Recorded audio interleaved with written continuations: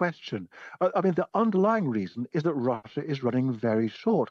The numbers are that even after doubling its shell production from about 1 million shells a year to 2 million shells a year, Russia is still firing about 10 million shells a year in Ukraine. So it's only supplying 1/5, and it's running very short.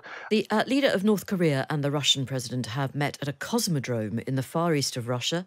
They have both spoken in public rather positively about their meeting, not surprisingly, with Vladimir Putin saying there are possibilities for military cooperation between the countries, and Kim Jong Un saying we'll always support the decisions of President Putin. Well, earlier I talked to John Everard, who had been Britain's ambassador to North Korea between 2006 and 2008, and he told us a little bit about the relationship between North Korea and Russia in the recent past. Of late, really not that close. There hasn't been a lot of substance in the relationship. Lots and lots of warm words and occasional sort of high-level hugs. But I mean, remember that even at high-level summit times in 2019, the last time that Kim and Putin met, Putin turned up shamefully late. Kept Kim standing around because he wanted to go and look at a forest fire, it turns out, which didn't go down well with the North Koreans. So there's a certain amount of friction in the relationship, but there's clearly a wish on both sides to develop a warmer relationship and to see what they can get from each other.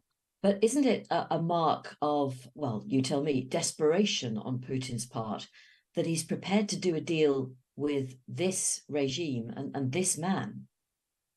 Well, yes, and this is going to look really quite strange in Russia. I mean, for most Russians, North Korea is a kind of joke country, and there's their president shaking hands with Kim Jong Un and taking him seriously.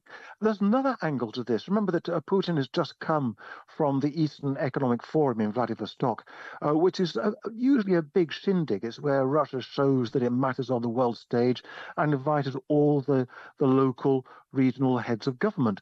This year, almost nobody came. The highest level representation was a vice president of Laos.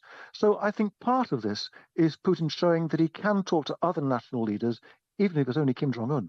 So what do we know about what's been achieved by their talks? Not a great deal. We know Kim has now left. He's on his way back in his great lumbering armored train. But there's been no statement out of the talks that has yet been published. The Russians earlier today said that they were talking to the North Koreans about satellite technology, the space program. Remember that North Korea has so far had two failed attempts at putting a satellite in orbit, and it may be that the Russians have agreed to help them out a bit with that. But that's pretty thin rule. We don't know what, if anything, was agreed in terms of wider military cooperation. As you know, there's been a lot of speculation that North Korea might agree to supply Russia with shells. And we don't know anything about the possibility of Russia supplying North Korea with grain, with oil, supplies that North Korea desperately needs. We may get a statement out in the next couple of days. Why would Russia be prepared to take, let's say, ammunition from North Korea? Is it ammunition worth having? Big question. I mean, the underlying reason is that Russia is running very short. The numbers are that even after doubling its shell production from about 1 million shells a year to 2 million shells a year, Russia is still firing about 10 million shells a year in Ukraine. So it's only supplying 1/5, and it's running very short. There aren't that many countries around with stockpiles of shells that will fit Russian guns. And North Korea is one of them. North Korea has stockpiled shells just in case it ever had to go to war with South Korea or the United States or whoever it decides to pick a fight with. The big problem with North Korean shells is quality. If you keep a shell for any length of time, you have to give it a bit of love and care. And in particular, you need to look after the shell's fuse, otherwise they go and the shell won't explode. And you can bet your bottom dollar that in a completely corrupt country like North Korea, that the money allocated for that TLC has been stolen, and that a lot of those shells are duds. The Russians must know that, which, if you like, is a measure of their desperation. And what does North Korea believe it's going to gain from this new cozying up to Russia in terms of its previous relatively cozy relationship with China? It's quite clear that North Korea had huge expectations of this meeting. Kim went accompanied by the head of his navy, the head of his air force, his minister in charge of munitions production. I mean, these guys were clearly hoping for Russian technology, Russian aid of all kinds. We don't know how far that's been satisfied. In terms of his relationship with China, it was really quite surprising, I think, that Kim felt the need to say that from now on, North Korea's number one priority is developing its relationship with Russia. That was poking China in the eye, which is generally not a great idea.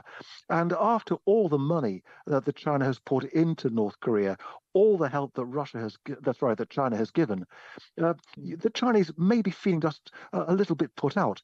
The Chinese reaction, very low key, just saying that this was a question of North Korean Russian relations, effectively referring a comment. In Chinese diplomatic terms, that was stony faced. The Chinese are being really quite unamused about this. And South Korea, what are the people and the government of South Korea to make of this? South Korea won't like any kind of warming up of North Korea's relationships with Russia. South Korea worries every time that North Korea acquires new technology. And although it's not clear what technology, if any, Russia is prepared to transfer as part of a deal, any transfer is bad news for South Korea. But there's another angle to this. Some people here in Seoul are saying that actually one of the main drivers for this meeting was a warning to South Korea by Russia. You see, South Korea has one of the world's most developed, most efficient arms industries, and there have been lots of calls for South Korea to supply arms and munitions directly to Ukraine. It's shied back from doing so far, although it has supplied a lot of munitions to Poland, which has then released Polish munitions to go to Ukraine. So a kind of triangular arrangement, if you like. The Russians are clearly worried that the South Koreans might in future change this policy. And the theory here is that this was a warning. If you start supplying shells to Ukraine, we will give the North Koreans technology. Maybe. It doesn't, to be blunt about it, and without putting the fear of God into everybody listening, it doesn't really bode well, does it? Any sort of warming of the relationship between, let's be honest, two really horrific regimes cannot be good news for anybody. It's certainly not good news for the West. It's certainly not good news for South Korea, or for that matter, for Japan. But I think we need to put a bit of context on this. Although there's a lot that Russia can give North Korea long term. I mean, Russia has grain and oil that North Korea desperately needs, and it's got technology that North Korea would love to get its hands on. Once North Korea has handed over quantities of these rather dubious shells to Russia, even if it's prepared to do so, that would, of course, would mean depleting its own stockpiles. There's not a whole lot that North Korea can give back. So we may well find that after all this razzmatazz and all this talking up of the relationship, that things just peter out quietly in a few months' time. There may be less to this than meets the eye.